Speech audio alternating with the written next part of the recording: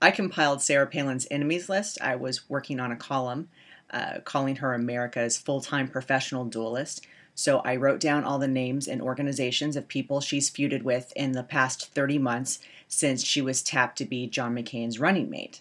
All I did was type Sarah Palin slams into Google, and immediately dozens of names popped up. She's clearly monetized mudslinging. It's what she's known for. When I first posted it, there were 45 names, which seemed like a lot. I mean, have Bill O'Reilly and Rush Limbaugh, their entire careers, had that many flame wars?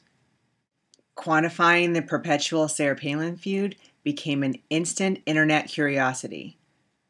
I've gotten hundreds of emails. People started lobbying to have other people put on the list. They wanted Shakespeare to be put on the list. They thought it would only be right if Reagan was added. They requested a posthumous list, a volunteer list, a pre-VP feud list. Whoa. I was just trying to make the point that she fights a lot. However, Reagan, JFK, and Shakespeare all now have honorable mentions. Others have been added, and as of this filming, there are 70 entries. 70 and counting, which means that in the last 2.5 years, Palin has fought with, on average, over 2 different people, each and every month. The common denominator in all these feuds? Sarah Palin.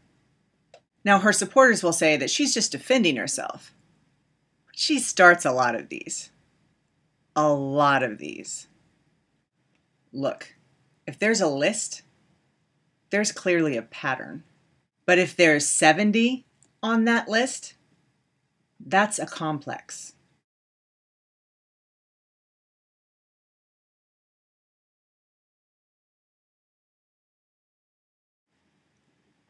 Yeah, that's a lot.